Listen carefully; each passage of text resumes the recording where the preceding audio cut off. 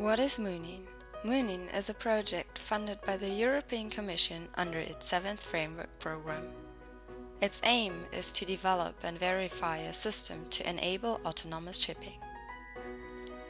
Unmanned vessels must comply with COLREG. The risk of collision must be minimized to ensure a safe voyage. Navigational and safety sensors are used to search for objects. Conventional shipping is profiting too. This video serves to inform you about the merits of MUNIN, highlight our achievements, gather future innovations, and virtually take you to Norway to participate in the in-situ tests that have been conducted to verify the lookout.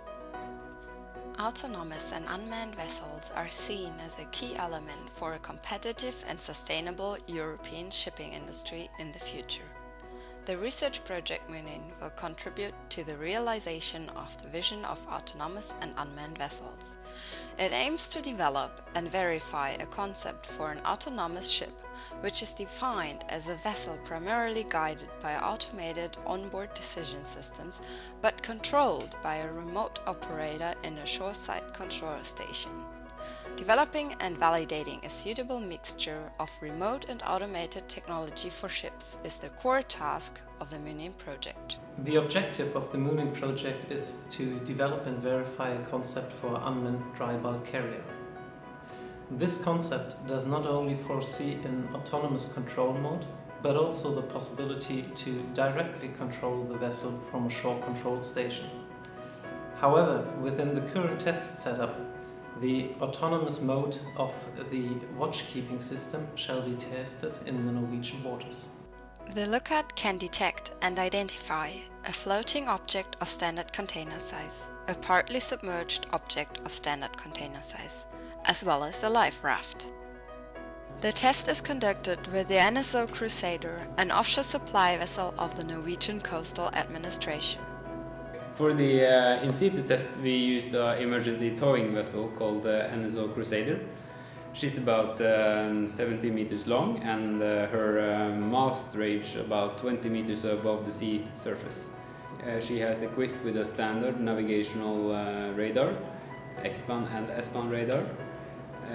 In addition to the radar system, she is equipped with a stabilized platform with a long-range daylight camera and a cooled high-sensitivity infrared camera. During the test in Tromsø area with calm water, good visibility and a light breeze, the setup is used to investigate the detection of passing ships. A fast rescue boat and a buoy are launched to simulate a small pleasure craft and a person in the water.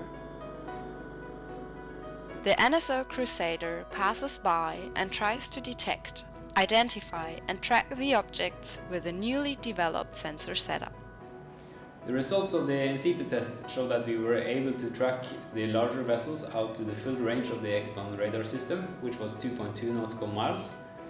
For the smaller vessels, the fast recovery vessels, we were able to track these out to 1.1 nautical mile, and for the smaller objects we were able to track these out to a distance of 0.6 nautical miles. The first results of the in-situ test look very promising, even though detection range and reliability must be further increased for a commercial system. Besides its application on the unmanned vessel, the advanced sensor module can also be implemented on short term on conventional ships to assist the mariners in their tedious watches and thus to increase safety at seas. For further information, visit our website www.unmanned-ship.org.